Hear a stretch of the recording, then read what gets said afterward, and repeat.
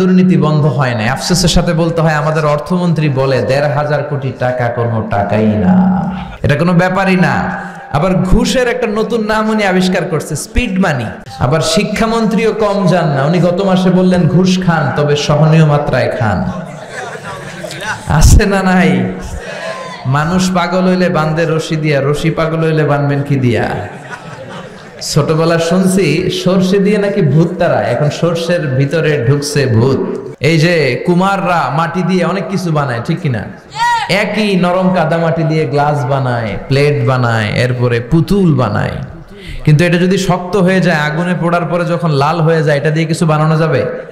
বানাতে গেলে কি হবে?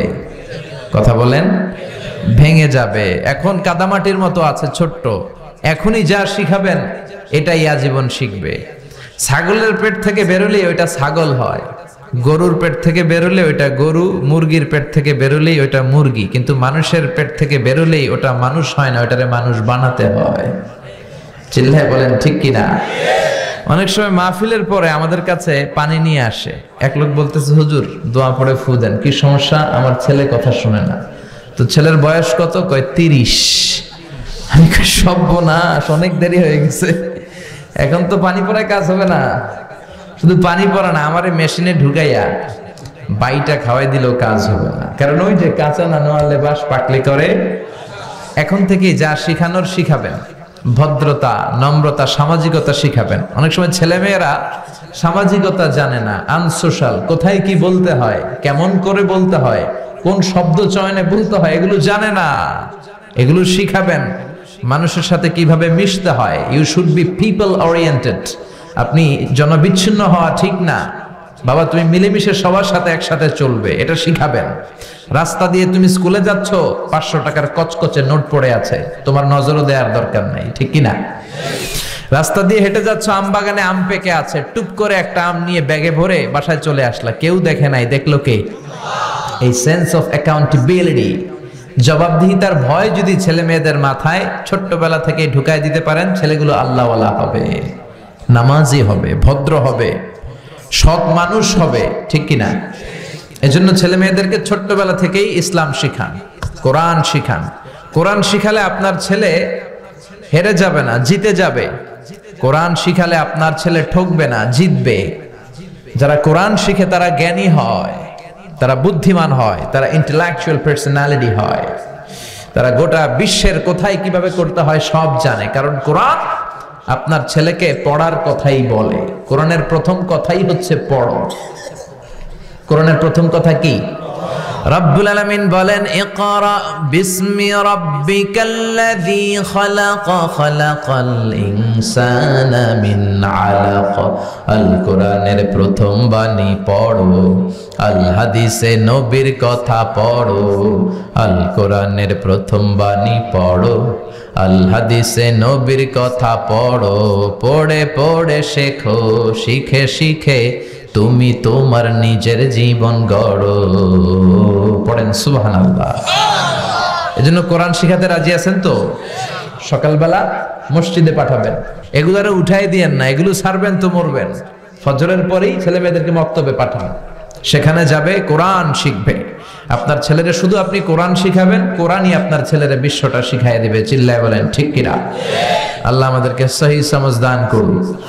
আল্লাহ আমাদের ছেলে মেয়েগুলোরে মানুষের মতো মানুষ বানাক, আমাদের ফ্যামিলিগুলোরে জান্নাতি ফ্যামিলি বানাক। ফ্যামিলির সুখটাই আসল সুখ, ঠিক কিনা? আপনি কোটিপতি, ১০০০ কোটি টাকার মালিক হইলেই যে একেবারে সুখে গদগদ এমন নাও হতে পারে। আপনি দূর থেকে দেখতে পারেন যে কত টাকা, কিন্তু ঘরের ভিতরে শান্তি নাও থাকতে পারে। একটা কথা খেয়াল রাখবেন, টাকা যদি অনেক হয়, টাকা দিয়ে গাড়ি কিনা যায়, বাড়ি কিনা যায়, কিন্তু সুখ কিনা যায় না। যদি অনেক টাকার মালিক হন, বালিশ কিনা যায়, জাজিম কিনা যায়, কম্বল কিনা যায়, কিন্তু ঘুম কিনা যায় না। ঘুম কিনা যায়? আপনাদের সুলাস বাজারে তো ঘুম কিনা যায় নাকি? আপনি ডাক্তারের কাছে যাই বলতে পারবেন, ডাক্তার সাহেব আমার ৫,০০০ টাকার ঘুম দেন। ডাক্তার ধুর মিয়া, আমারই রাতে ঘুমে ধরে না, তোমার কি ঘুম দিব আমি ৫,০০০ টাকা, যাও মিয়া। তো টাকা হলে বালিশ কিনতে পারবেন, জাজিম কিনতে পারবেন, কিন্তু ঘুম তো কিনতে পারবেন না। টাকা হলে গাড়ি কিনা যাবে, বাড়ি কিনা যাবে, সুখ কিনা যাবে। সুখ আছে কোরআনে। সুখ আছে কোথায়? কোরআনে সুখ আছে, শান্তি আছে, আপনার জীবনের সমস্যার সমাধান আছে, ঠিক কিনা? সমাধান চাও যদি জীবনে, মরণে ফিরে যাও, খুঁজে নাও, চোখ রাখো কোরআনে। পারেন না আপনারা? পড়েন। সমাধান চাও যদি জীবনে, মরণে ফিরে যাও, খুঁজে নাও, চোখ রাখো কোরআনে। If you want the solution this dunya and akhira, go back, have a look to the holy Quran. ঠিক কি না? এজন্য সমাধান আপনাকে কোরআন দিবে। কোরআন হচ্ছে it's a problem solving methodology, it's not a problem creating methodology. কোনো প্রবলেম ক্রিয়েট করে না কোরআন। কোথাও যদি প্রবলেম হয়ে যায় এটাকে সলভ করে দিতে জানে কোরআন। সুবহানাল্লাহ পড়বেন না? তো এই জন্য এই সমস্ত হাফিজি মাদ্রাসাগুলোতে ছেলে মেয়েদেরকে দিতে হবে। আমাদের হাফেজরা কিন্তু বিশ্ব সেরা। আমি প্রায় জায়গায় গল্প করি, হাফেজ জাকারিয়া, তারিক, নাজমুস সাকিব, ফজলে রাব্বি আদেল, এদের কারণে বিশ্ব আমাদেরকে চিনে। একটা সময় বাংলাদেশকে শুধু চিনতো আমাদের সেনাবাহিনীর কারণে, পিস কিপিং মিশনের কারণে। আমাদের সেনাবাহিনী আবার খুব নাম কুড়িয়েছে আফ্রিকাতে। আবার চিনতো আমাদের গার্মেন্টের কারণে, আমাদের পোশাক খুব মোলায়েম। আমরা যমুনা ফিউচার পার্কে গেলে দেখি made in Switzerland, made in America খুঁজি, কিন্তু বারাক ওবামা কাপড় কিনতে গেলে ও খোঁজে মেড ইন বাংলাদেশ। বাংলাদেশের কাপড় কই আছে ওটা দেখে দেখে শেখ পড়ে। ডোনাল্ড ট্রাম্প তার নির্বাচনী প্রচারণায় একটা লাল কালারের ক্যাপ পরেছিল। ওই ক্যাপে তার স্লোগান ছিল মেক আমেরিকা গ্রেট অ্যাগেইন, আমেরিকাকে আবার গ্রেট বানাও। তো তার ক্যাপটাও মেড ইন বাংলাদেশ, আমাদের বাংলাদেশের শ্রমিকরা বানিয়েছে। সুবহানাল্লাহ বেরোয় না মুখ দিয়ে। তো এই কাপড়ের কারণে চিনতো, মিলিটারির কারণে চিনতো, আবার চিনতে শুরু করেছে ভাষার কারণে। 21 ফেব্রুয়ারিতে এখন ইন্টারন্যাশনাল মাদার ল্যাঙ্গুয়েজ ডে, আমাদেরকে চিনে। এরপরে টঙ্গীর ইস্তেমার কারণে আমাদেরকে চিনে। অনেক সময় আমরা বলি আমরা বাংলাদেশের, কোন বাংলাদেশ? তখন যদি বলি ইস্তেমা, ইস্তেমা, ও ইস্তেমা, টঙ্গীর ইস্তেমা, তখন আবার চিনে। বুঝতে পেরেছেন?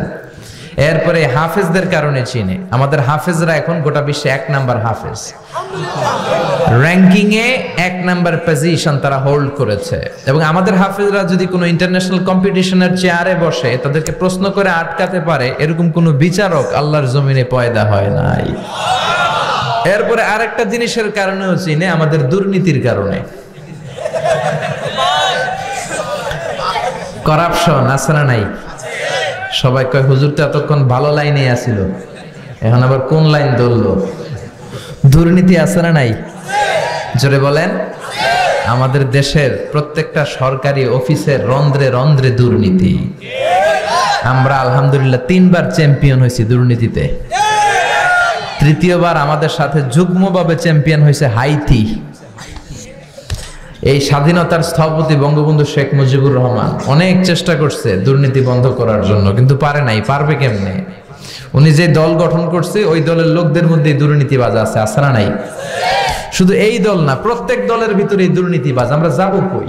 আমাদের তো নতুন কোনো অপশন নাই। সরকার আসে, সরকার যায়, দেশের চেহারা পাল্টায় না।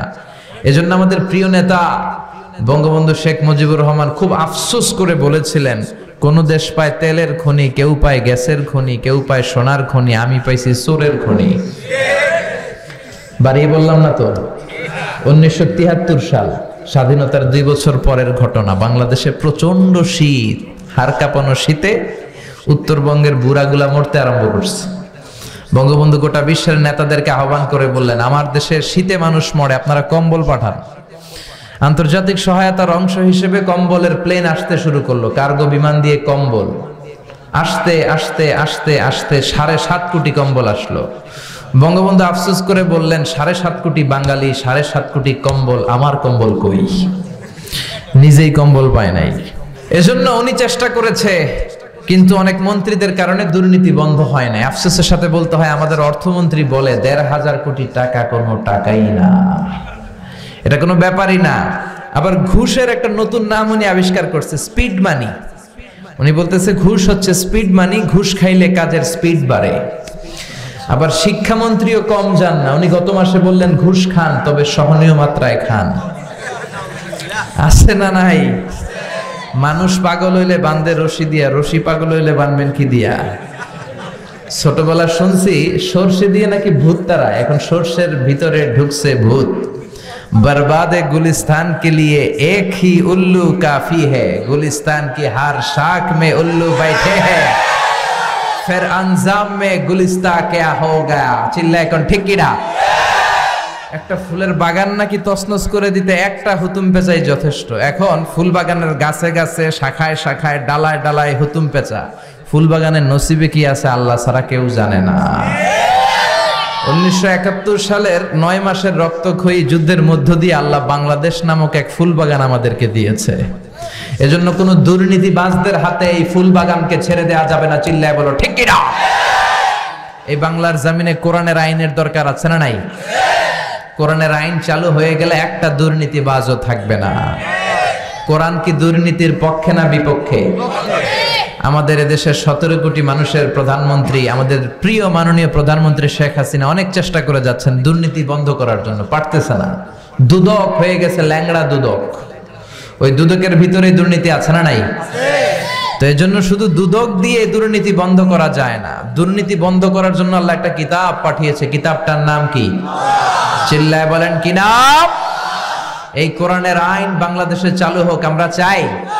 চাই কোরআনের আইনের বিরুদ্ধে কোনো আইন হইলে আমরা মানবো? কথা বলেন মুসলমান, আমরা মানবো?